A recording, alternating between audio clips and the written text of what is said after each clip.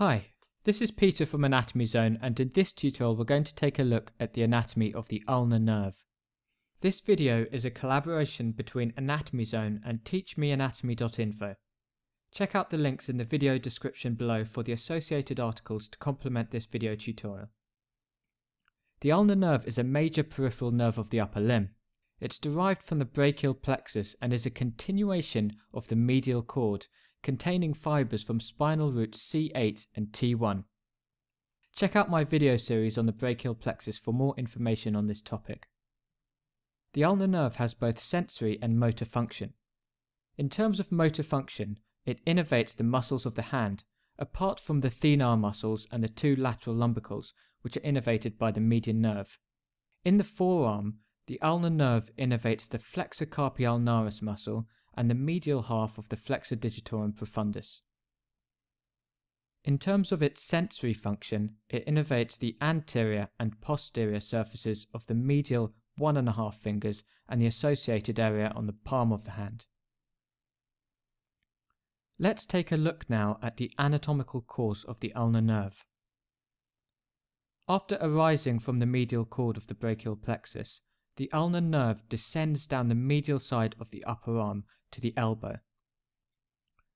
Proximally, here you can see that it lies medial to the axillary artery, and as it reaches the level of the middle arm, it penetrates through the medial intermuscular septum to enter the posterior compartment, where it then lies anterior to the medial head of the triceps brachii muscle. I've switched over to a medial view of the arm now, and you can see that at the elbow it passes posterior to the medial epicondyle to enter the forearm. At this point behind the medial epicondyle, the ulnar nerve is easily palpable and it's vulnerable to injury at this point. Rotating the model around anteriorly now, you can see how the nerve pierces the two heads of the flexor carpi ulnaris muscle to enter the forearm. Within the forearm, the ulnar nerve gives rise to three branches. You've got the muscular branches proximally, and then you've got the palmar cutaneous branch and the dorsal cutaneous branch distally. Looking proximally, you can see here the muscular branches which innervate the two muscles in the anterior compartment of the forearm. So on this model, you can see the flexor carpi ulnaris muscle here, and this is responsible for flexing and adducting the hand at the wrist.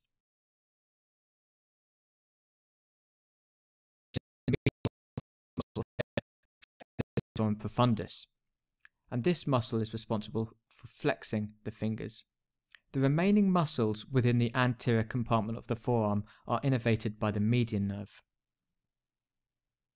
The palmar cutaneous branch is not actually demonstrated on this model here, but it is a small branch that arises from the middle of the forearm, and it runs distally to supply the skin on the medial part of the palm.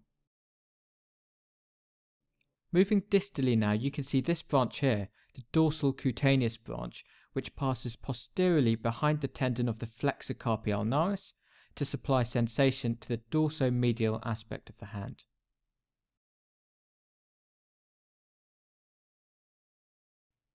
At the wrist, the ulnar nerve travels superficially to the flexor retinaculum.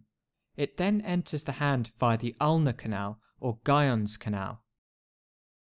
Within the hand itself, the ulnar nerve terminates by dividing into the superficial and deep branches immediately distal to the pisiform bone, which you can see here. The deep branch has mainly motor function, whereas the superficial branch has mainly sensory function. The majority of the intrinsic hand muscles are actually innervated by this deep branch of the ulnar nerve, and you can see it here running laterally along the deep aspect of the palm. On its root, it supplies the hypothenar muscles, which is the group of muscles associated with the little finger, and it also innervates some other muscles of the hand.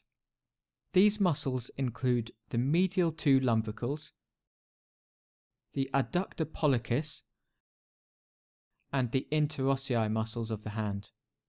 The remaining muscles of the hand, including the lateral two lumbricals and the thenar muscles, are innervated by the median nerve.